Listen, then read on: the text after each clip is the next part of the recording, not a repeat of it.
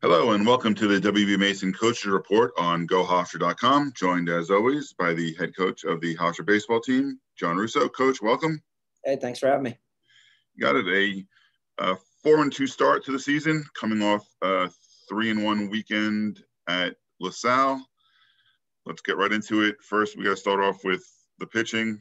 Jack Jett, CAA Pitcher of the Week after his 8-inning, no runs, 1 infield hit, 9 strikeout performance. Then you also got great performances from Mark Fiello in relief, coming out of the bullpen in Game 2, gave you 5 scoreless innings, picks up his first win in over a year. Ryan Rue gave you a good start on Sunday in the finale of the series. Plus, you got good relief outings from Mikolajczyk and Mott and Alex Sujak came on, gave you an inning. So let's talk about the pitching. 2.66 ERA to start the year. Really good for any team, but coming for Hofstra in the early parts of the season when the pitching is usually a little bit behind the other teams that we're playing, it's a outstanding number 6 games into the season. I think it all starts with Jet. Jack. His level of performance has been incredible. Take it a step further, for our whole team. You get up at 4:30 in the morning, you get on a bus at 5:45, you drive 3 hours, you get off the bus, you right into BP, and then an hour later, Jack's on the mound. And so I don't know how many. I mean, he has a 0 ERA, and so does a couple other people. I don't know how many have had to do his route to get to a 0 and not been at home and been on the road. I thought he was inches away from a no-hitter. He had an infield hit in the 6th, lost out on a bang-bang call at first base. Other than that, there wasn't really a hit that threatened anything. He wanted the 9th. We were up 7-0. We were able to get another inning from Aljo that game to get another inning. But he's been the epitome of what a leader looks like. I love his looseness. I love that the energy he's bringing and setting a tone to Game 1. And I think his confidence and everything is just rubbing off on all the other pitchers. Really proud of Fiello and his relief performance. One of his best performances in a Hofstra uniform. Just really proud of his growth and really trusting his stuff. And, I thought he was really settled in, but more importantly, got out of a big bases loaded jam and his last inning of work that we, let him face the guy and get his own out. Jimmy Joyce had a great start too. And, he was trying to outdo Jet, even though Jet threw a 1-hitter, Jimmy was trying to go all 9. And, until that hiccup in the 7th, I thought he pitched great. I thought Jimmy was really, really good. He made 1 bad pitch to 1 really good hitter.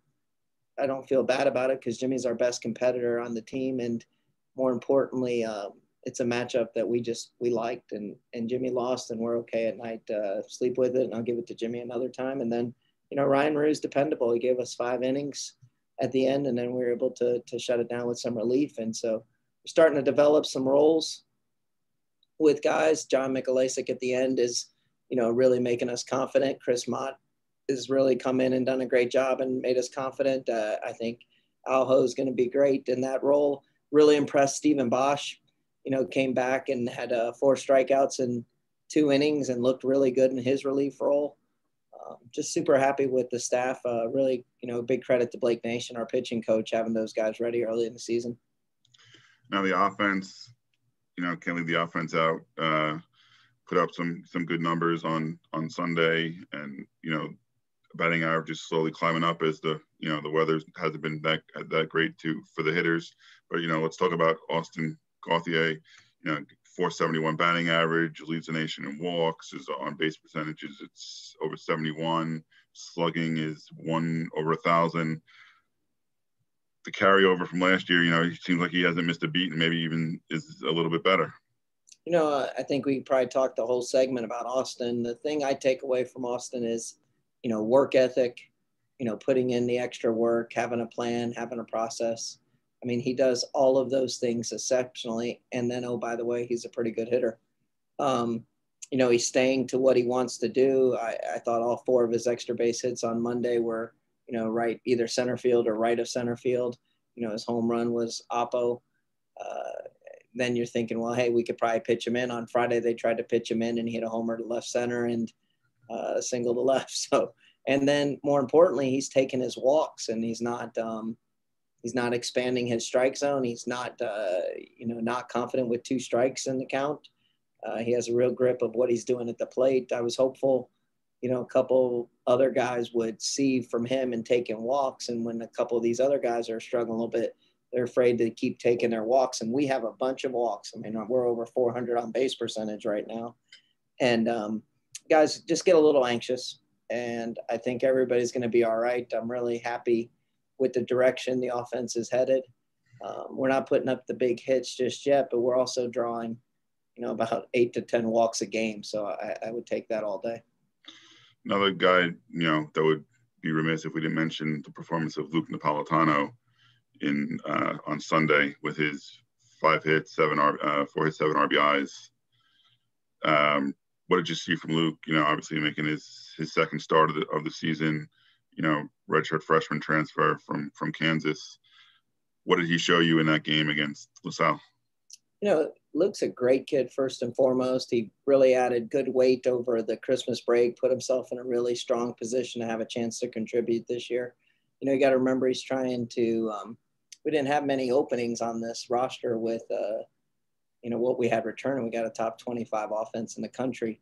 And I thought Luke just stepped in there. He had a rough first game on Friday, but then on Monday, he got down in the count, 0-2, bases loaded. And, I saw him miss a pitch, and he smiled a little bit after he missed a pitch. So I thought, well, he might be on this guy. And then he got the ball really well to right center field and was able to split the gap for a base clearing triple. And I felt like that just let out a lot of energy on him, people that transfer from Connecticut or whatever, or Kansas.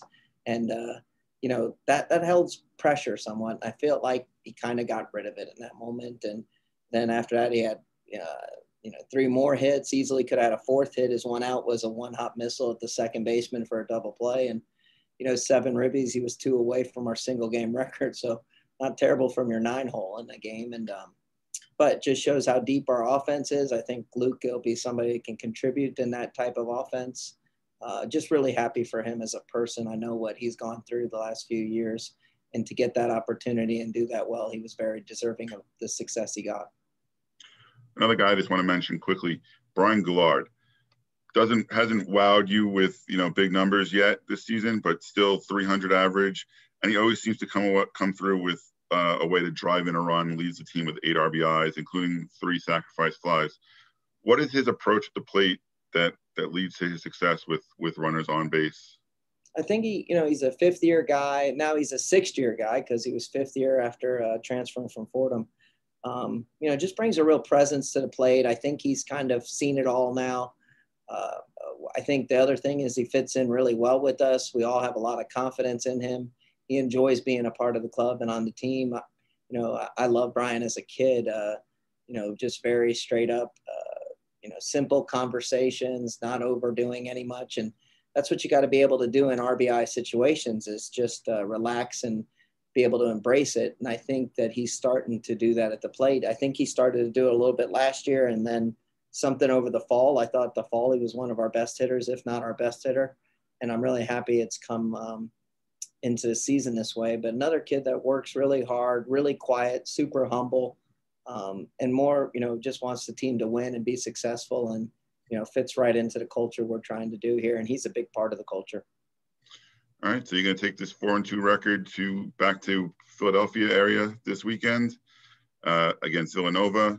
We'll change the series with Friday's game being canceled due to the predicted weather. So just a doubleheader on Sunday. What do you look for against the Wildcats?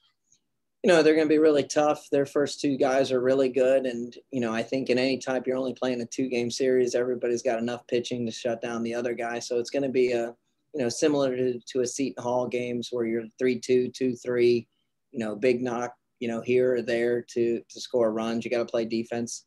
All stuff I think we can do really well.